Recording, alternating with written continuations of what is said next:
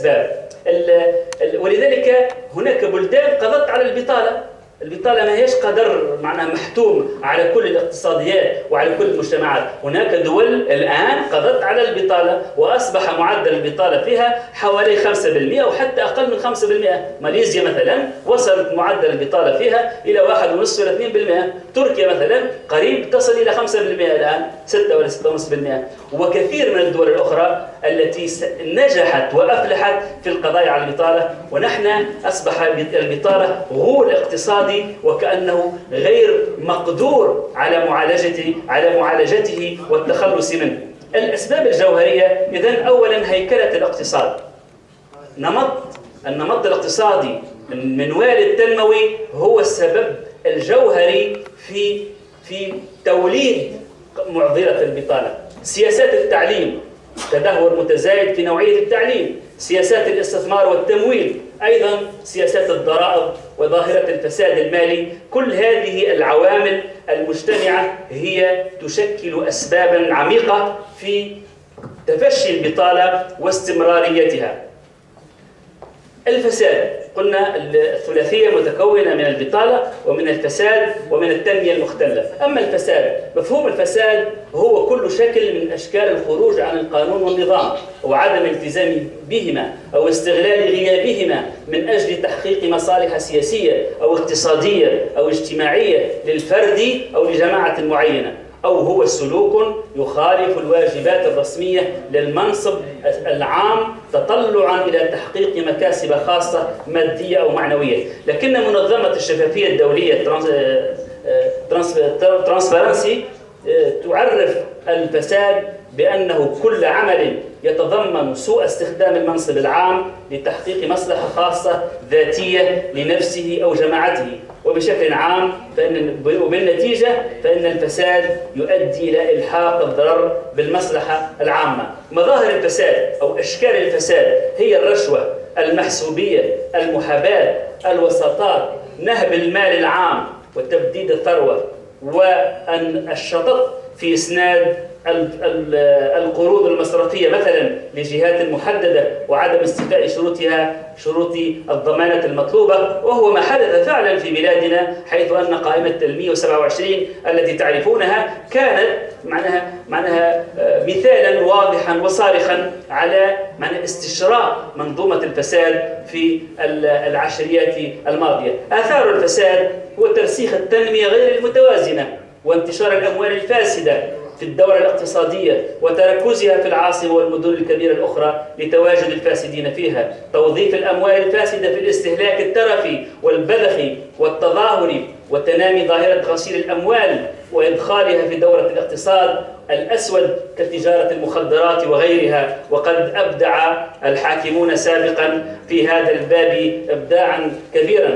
الفساد يساهم أيضا بشكل فعال في زيادة تكلفة الاستثمارات وبالتالي التقليل من كفاءة رأس المال وغياب الشفافية. وقد أسندت بعض الدراسات أو بعض الأبحاث إلى ظاهرة الفساد ما يساوي كلفة 2% أو 3% من معدل النمو. ظاهرة الفساد كلفت الاقتصاد الوطني في المرحلة السابقة حوالي 2 بوان دو كروسانس ولا 3 بوان دو كروسانس ولا 3% من معدلات النمو. وإذا كان قلنا أن كل نقطة نمو هي تساوي 20,000 موطن شغل تقريبا، معدل 20,000 من 16 إلى 25,000، فإن 3 نقاط من النمو تساوي 60,000 موطن شغل، وهو ما يعادل تماما عدد الخريجين من الدورة التعليمية والجامعية في بلادنا. شوفوا، كنا ممكن أن نقضي على الفساد، على البطالة، لو قضينا على جذور الفساد. بعض المعطيات عن ظاهرة الفساد. تقرير منظمة الشفافية العالمية لسنة 2009 مثلا يشير إلى أن مؤشرات الفساد في تونس تتفاقم بسرعة كبيرة، فقد تراجع ترتيب تونس من المرتبة 43 سنة 2005 إلى المرتبة 65 سنة 2009. هذا كله قبل الثورة، وهذه شهادات تاع منظمات دولية قبل الثورة. لم نصل بعد إلى مرحلة ما بعد الثورة، ومعناها بحصيلة 4.2 نقاط، أو 1 للأكثر فساد و10 للأقل. كشفت أيضا وثائق ويكيليكس المعروفة على أن تونس لم تعد دولة بوليسية فحسب، هذا قبل الثورة، بل أصبحت دولة تحكمها المافيا وتسيطر عليها عائلة الرئيس السابق التي تعد بحق معقلا للفساد. ووصفت النظام التونسي بأنه نظام فاسد لا يمكن إصلاحه، كما أنه لا يمكن تجسيد أي مشروع استثماري هام في البلاد إلا إذا مر عبر إشراك أفراد من الأسرة الحاكمة بتونس. وهكذا تقريبا 19% من الديون البنكية المسماة سيئة هي على ذمة الأسرة الحاكمة وحواشيها. ترتيب تونس ضمن البلدان العربية في منظومة الفساد.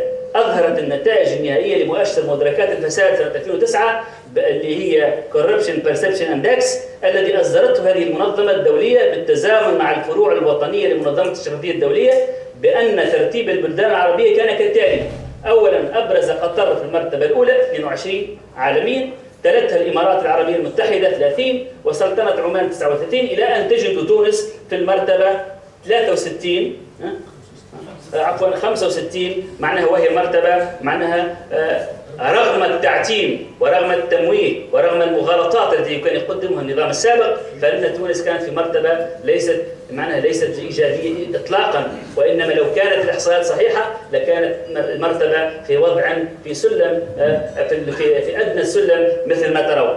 التنمية المختلة، إذا قلنا البطالة والفساد والتنمية المختلة هي الدوافع أو العوامل الرئيسية الثلاث التي كانت وراء الثورة.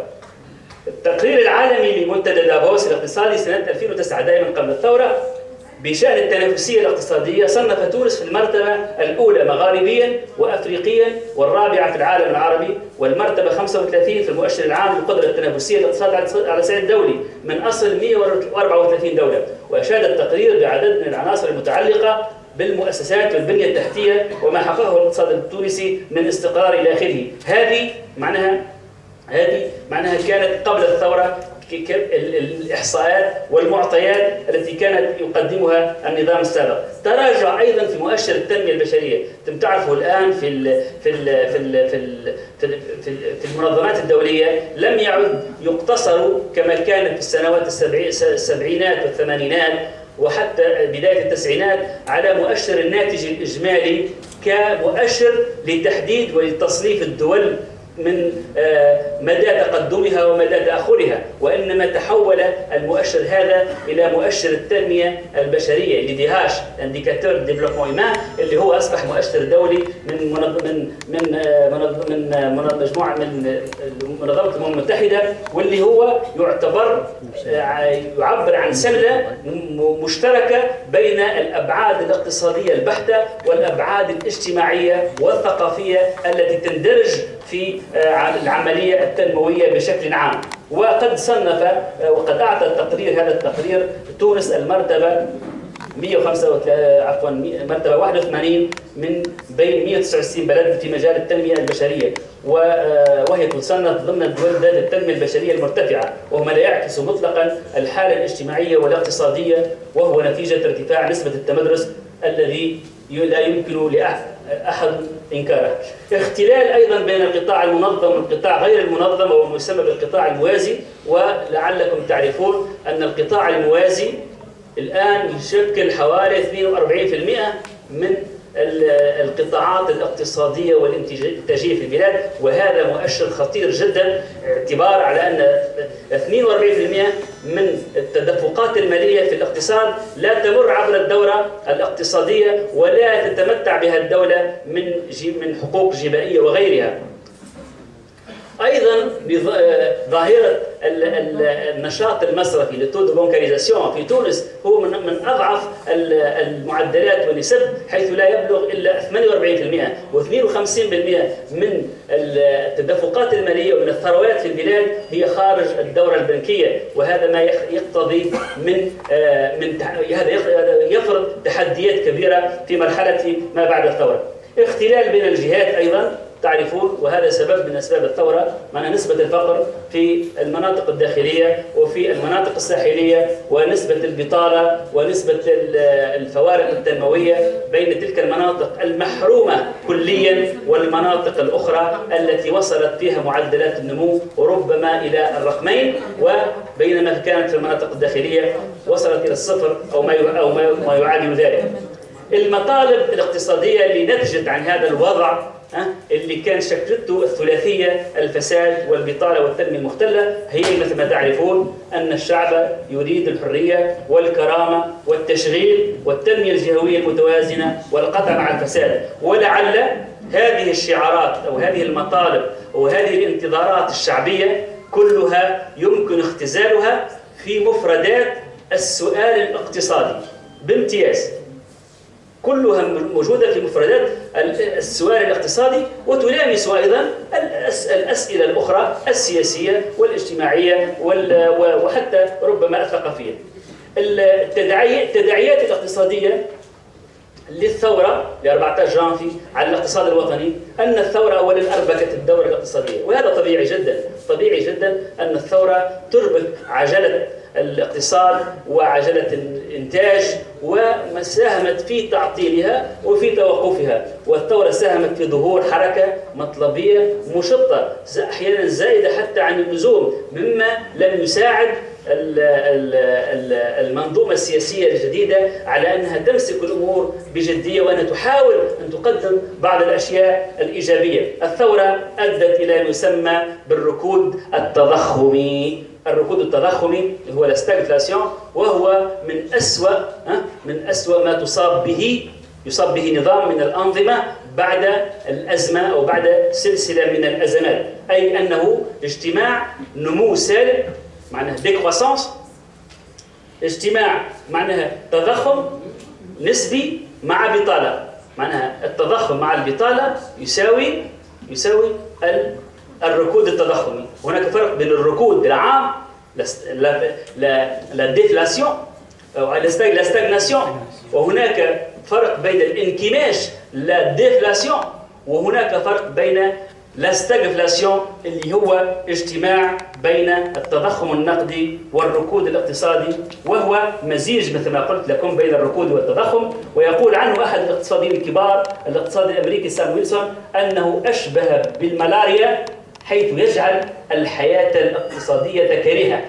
وأما الاقتصادي أوكن فقد حذر من هذا الركود التضخمي نظرا لنتائجه السلبية وخاصة على ذوي الدخل المحدود، وأشار إلى ضرورة دمجه مع معدل البطالة بمؤشر واحد يدعى مؤشر العناء الاقتصادي، حيث أن مؤشر العناء الاقتصادي والمعاناة الاقتصادية هي عبارة على معدل التضخم مع معدل البطالة. وإذا كان احنا جينا نضيف 6% من التضخم إلى 19% من معدل البطالة المعلن عنه، فإن يصبح مؤشر العناء الاقتصادي في بلادنا 25%، وهو مؤشر خطير وخطير جدا. إذا من مواصفات هذا الركود التضخمي الذي الآن نعيشه في تونس الآن هو ارتفاع في الأسعار، زيادة تكاليف الإنتاج، ارتفاع سعر الفائدة، ارتفاع تكاليف الاستثمار وتراجع الاستثمارات. احنا سعر الفائدة الآن في العالم قاعد كله ينزل، والبنوك الغربية البنوك المركزية كلها تتسابق من أجل تخفيض سعر الفائدة، لأن كلما ارتفع سعر الفائدة كلما كان ذلك انعكس سلبيا على المجمعات الاقتصادية الكبرى، les agrégats économiques، كيف ما الانفلاسيون، كيف ما لا كونسوماسيون، ليبارني، الانفستيسمون، كل هذه. وهذا قالوه كبار علماء الاقتصاد. جون مينارد كينز في 1929 عندما حدثت أزمة الكساد العالمي الكبير 1929، وانجر عنه بعد ذلك الحرب العالمية الثانية. 10 سنوات هم في البلان تاع معالجة من 29 حتى 39 لاندلاع الحرب العالمية الثانية، 10 سنوات وهم يحاولون معالجة أزمة الكساد العالمي الكبير.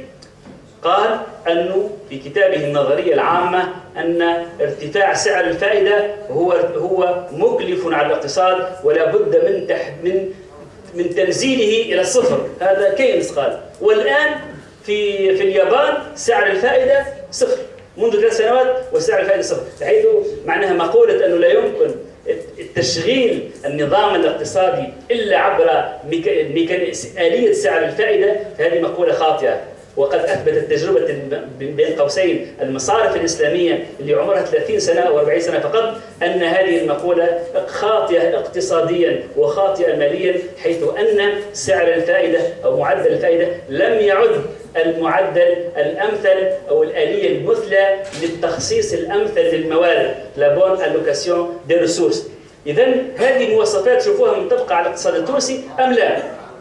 ارتفاع تكاليف الاستثمار، تراجع الاستثمارات، زيادة الضرائب غير المباشرة، إلغاء الدعم والتقليل منه، انخفاض الكفاية الحديدية رأس المال، تراجع معدل ميل الاستهلاك، زيادة معدل البطالة، زيادة معدل الادخار والاكتناز، تراجع معدلات التجارة الداخلية والصادرات والواردات إلى آخره. هذه كلها معناها من مظاهر حالة الركود التضخمي. وبالمناسبة الركود التضخمي لا ستاغفلاسيون هو ظاهرة الآن أصبحت نتيجة معناها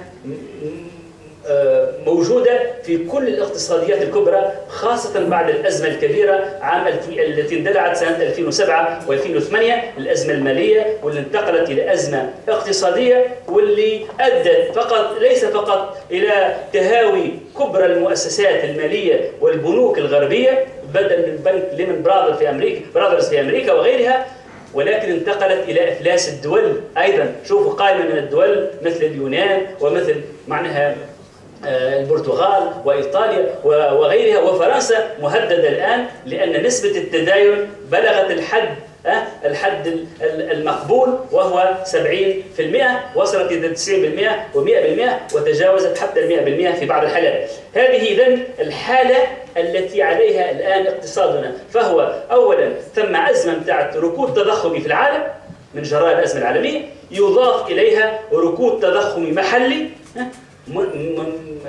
من جراء الثورة أو تداعيات الثورة وتعطل حركة الإنتاج، وهي من أزمة مضاعفة لا بد من جهد مضاعف حتى نستطيع أن نتغلب عليها. هذه حصاد العام الأول من الثورة، تراجع النمو بشكل غير معهود، بحيث حتى حكومة السبسي حتى الانتخابات كانت النتائج مثل ما تشوفوا حسب الإحصاءات للمعهد الوطني للإحصاء وصلت إلى أكثر من 2.2% سلبا معدل النمو، وهو لأول مرة في تاريخ البلاد لم يحدث قط أن وصل الحال إلى نمو سالب ديكروسانس في الاقتصاد التونسي. ثم تصاعد البطالة بشكل واسع، كنا نقول 13 و14%، الآن أصبحنا نتحدث على 19 و20%، وهي في الحقيقة وربما أكثر من ذلك بكثير، وهي أكثر بكثير خاصة في المناطق الداخلية.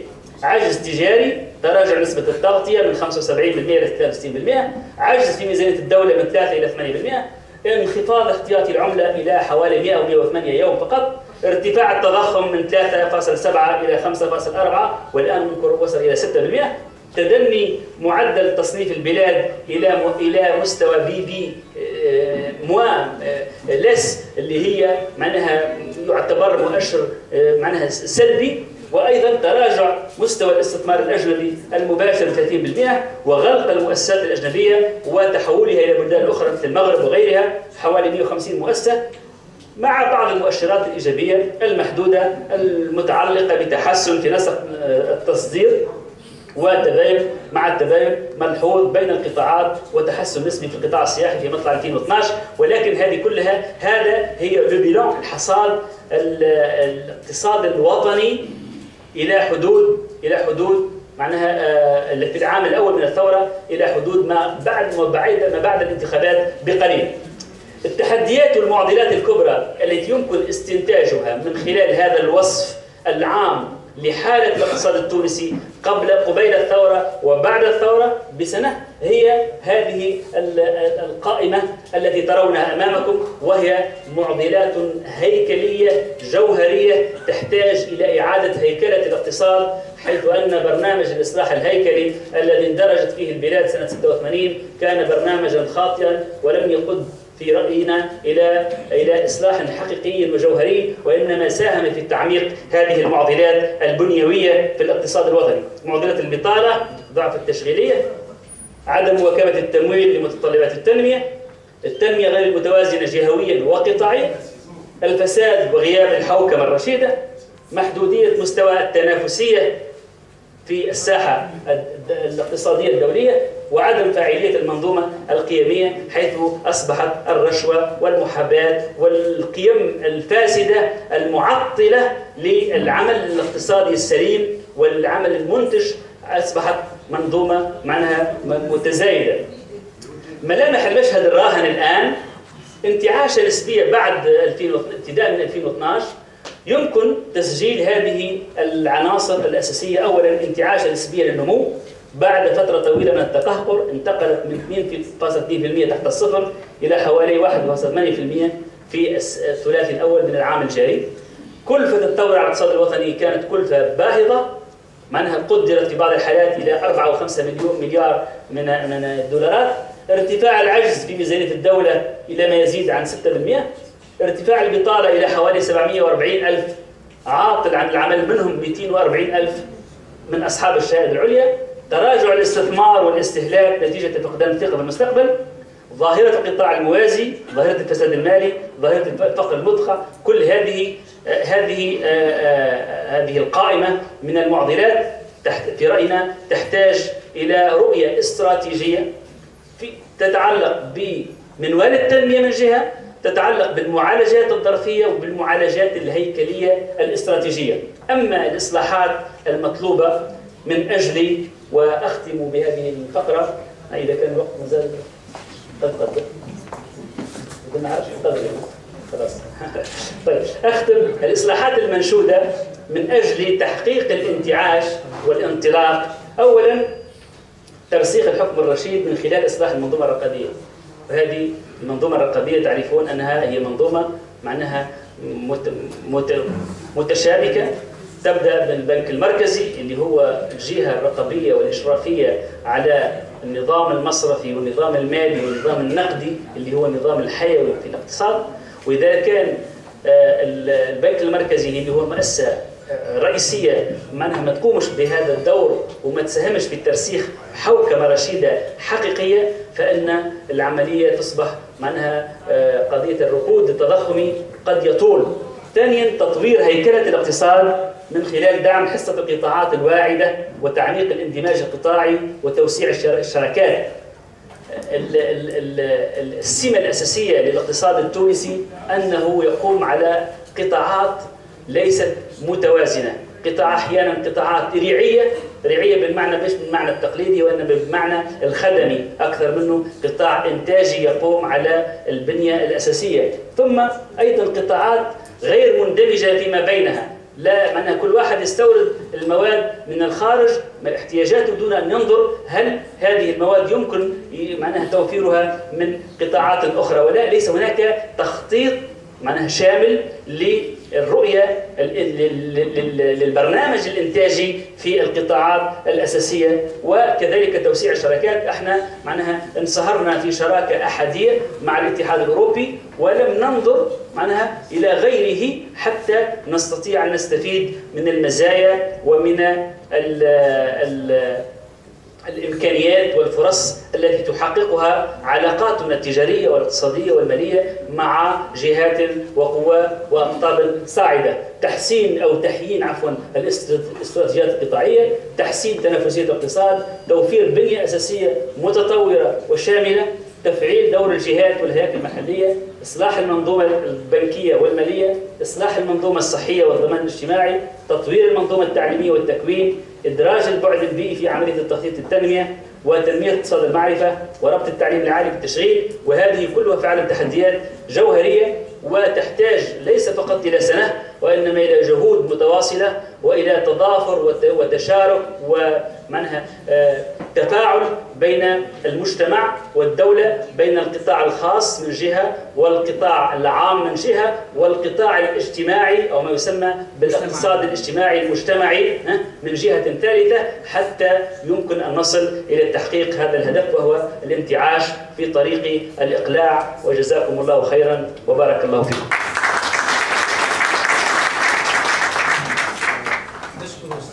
ثلاث لحظات كبرى تقريبا فيما تقدم به. لحظة أولى دافع من خلالها عن أولية السؤال الاقتصادي باعتباره يمثل الأصل لكل الأسئلة ولكل الإحراجات التي يمكن أن تطرح على الصعيد الاجتماعي وعلى الصعيد السياسي وعلى الصعيد الثقافي وعلى جميع الأصعدة التي تهم حياة المجتمعات وحياة الأمم بصفة عامة تاريخيا.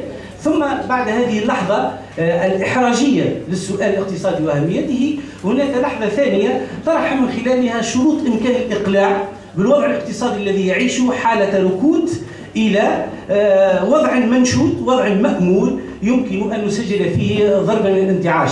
ثم في المستوى الثالث في واقع الأمر ما شدني في مداخلة الأستاذ كثيرا على دقتها ووفائها بمجمل العوامل تقريبا التي يمكن أن تتسبب فيما اصطلح عليه بالركود التضخمي. وفي الواقع هذا المصطلح هو من الدقة ومن التقنية بحيث يحتاج إلى نوع من العناية في ظل الظروف التي نعيشها من أجل أن نؤسس آليات تمكن من تجاوز مثل هذا المرض الذي يعاني منه الوضع الاقتصادي، ألا وهو الركود التضخمي، والذي من أخطر على الأقل ما سجلته من أخطر إفرازاته هو ما أسماه بمؤشر العناد الاقتصادي أو العناء، عفوا العناء الاقتصادي، مؤشر العناء الاقتصادي أو المعاناة الاقتصادية، والتي من شأنها أن تسبب جملة من المشاكل سواء على المستوى السياسي أو على المستوى الاقتصادي. وربما عزز مثل هذا التوجه بالإحصاءات الدقيقة التي قدمها لنا الأستاذ، والتي يمكن أن تفيدنا في تشخيص وتوصيف هذا الوضع من أجل ضبط آليات عمل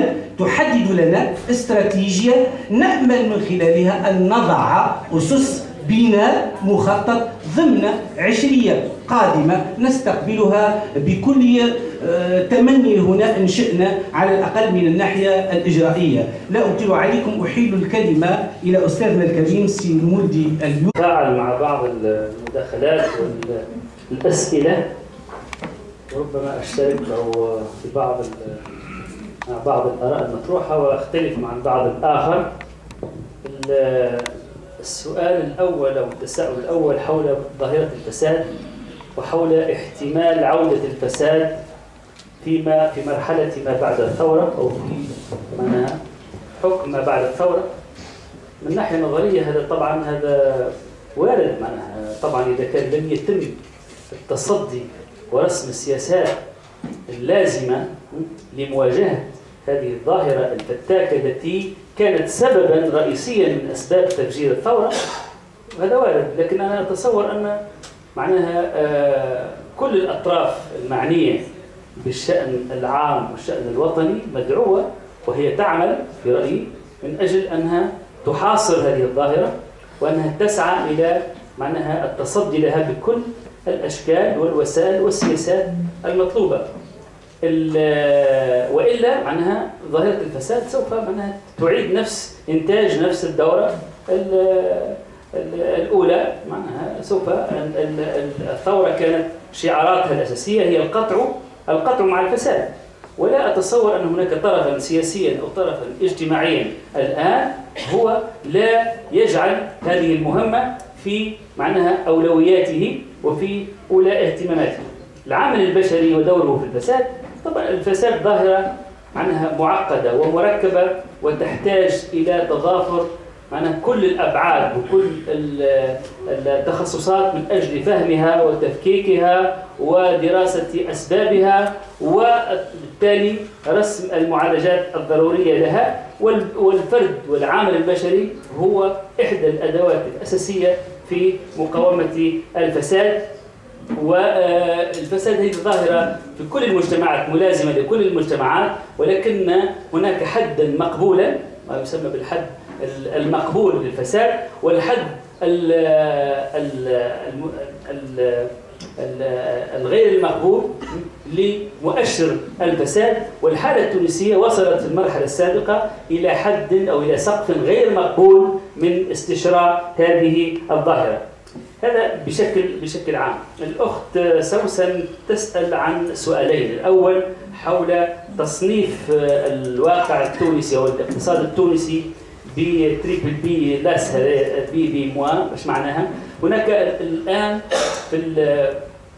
هناك وكالات دولية معناها مختصة في تصنيف الأنظمة الاقتصادية ودرجة معناها ملاءتها وكفاءتها الاقتصادية والمالية في الأسواق الدولية. وهذه وكالات التصنيف العالمية معناها برغم المؤاخذات والملابسات التي تحيط ببعضها والتوظيفات السياسية لها، إلا أنها معناها ما تقدمه هو يعطي معناها مؤشر على درجة الاستقرار المالي والاقتصاد الاقتصادي ودرجة النمو التي تعيشه هذه الاقتصاديات.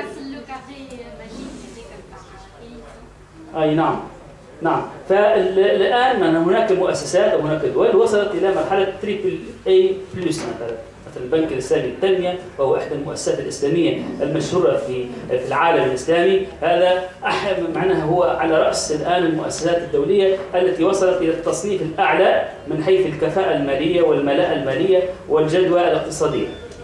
الBB- هذا معناها مستوى معناها أدنى، أو معناها خلينا نقول معناها على حافة الوضعية غير المقبولة.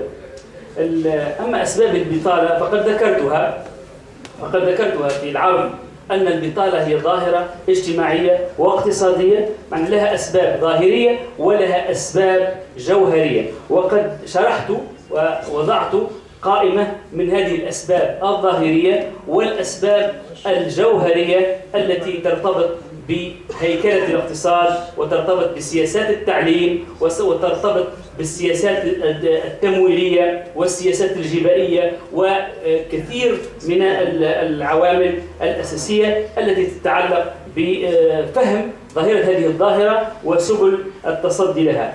الأستاذ عبد العزيز أنا أحترم رأيه احتراما كاملا، ورغم أن يختلف معه في بعض الجزئيات، هو طرح نقطتين. الأولى حول توصيف الواقع الاقتصادي. أنا ما طلب منه في هذه المداخلة هو تشخيص عام لملامح الوضع الاقتصادي الراهن ما قبل الثورة وما بعد الثورة، وخاصة المرحلة أو المشهد القائم الآن بماذا يتميز، ما هي ملامحه، ما هي معضلاته، ما هي تحدياته. وقد حاولت قدر جهدي أن أتناول هذه أو ألامس هذه المسائل وهذه النقاط وهذه المعضلات الجوهرية والهيكلية في الاقتصاد طبعا، وذلك يحتاج ربما معناها إلى مزيد من التحليل ومزيد من التفسير ومزيد من الدراسة المعمقة.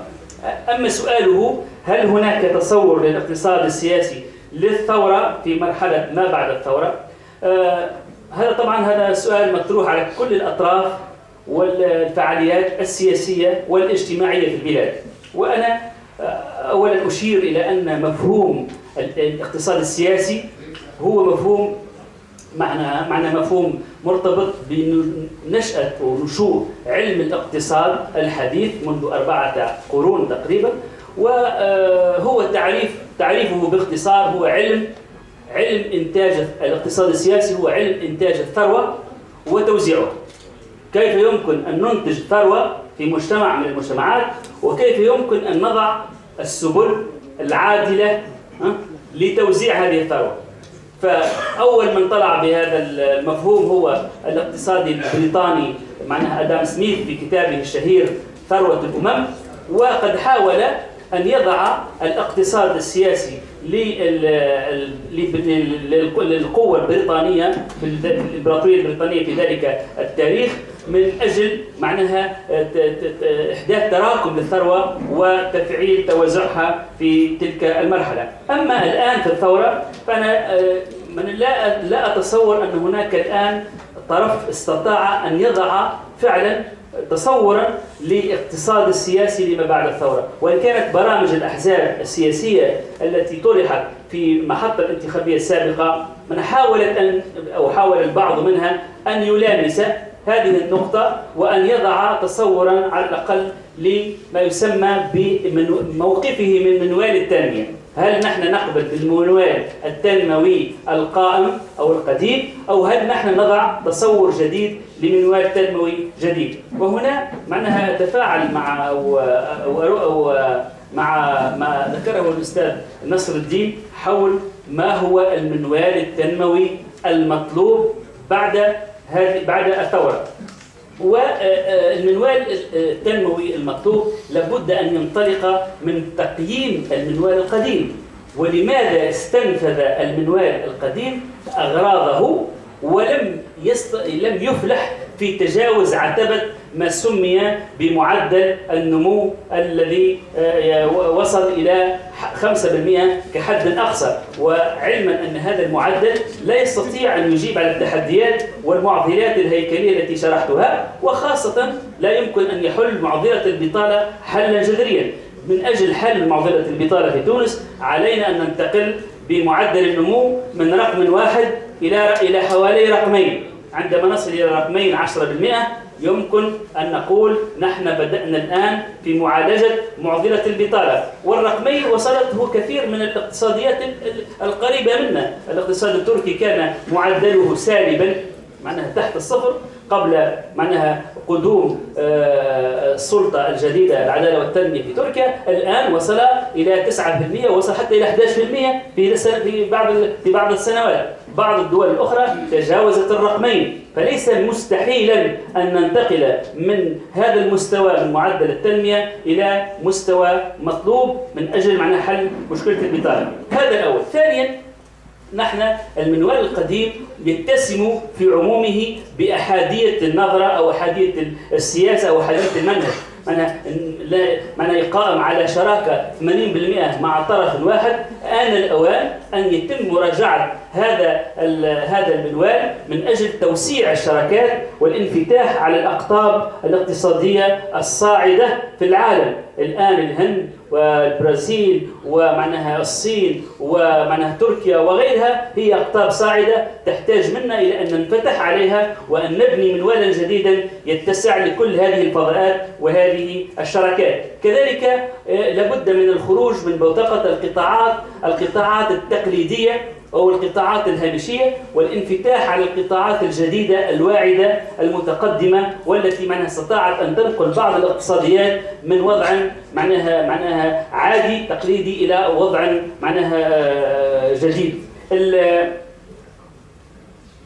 طيب، الحقيقة معناها هناك أفكار كثيرة. كيف يمكن أنتقل باختصار كيف يمكن بناء ثقافة العمل؟ هذا سؤال يرتبط ارتباطا مباشرا بتحديد منوال التنمية المنشود. أنا أقول بعجالة في برقيات. أولا، يمكن من خلال معناها ربط العمل بالمنظومة القيمية والثقافية للمجتمع، وهنا السؤال الثقافي معناها يأخذ دوره في إعادة في مراجعة مفهوم ثقافة العمل وربطه بالهوية الثقافية والهوية معناها الدينية والأخلاقية للمجتمع، من خلال إعادة النظر فيما يسمى اقتصاديا بدالة الإنتاج، التي كانت دالة الإنتاج لفونكسيون دو برودكسيون اللي هي السمت الغالب للمنوال القديم، واللي هو يقوم على إيلاء أهمية قصوى لرأس المال على حساب العمل. بينما النظريات ومعناه منوال التنمية المطبق في كثير من البلدان الناجحة والمتقدمة هو أصبح يراجع هذا المفهوم ويعيد النظر في دالة الإنتاج التي تعطي أولوية لعنصر العمل قبل عنصر رأس المال، أو ما يسمى بنظرية رأس المال البشري بالكابيتال هيومان. أيضا المنوال التنمية السائد أو القديم معناها كان متذبذبا، كان مضطربا في خياراته وفي سياساته الاستراتيجية. فحينا قالوا لنا أن المنهج السليم هو الاعتماد على القطاع العام ووقع تهميش القطاع الخاص، ومعناها عشنا التجربة التي تعرفونها تجربة التعاضد أو تجربة التأمين، وبعد ذلك قالوا هذا المنهج كان خاطئا فعادوا وإلى ما يسمى بمنهج الخوصصة وسياسات الخوصصة، ولم تفلح هذه السياسات في تحقيق الإقلاع الاقتصادي ولا في إعادة هيكلة الاقتصاد.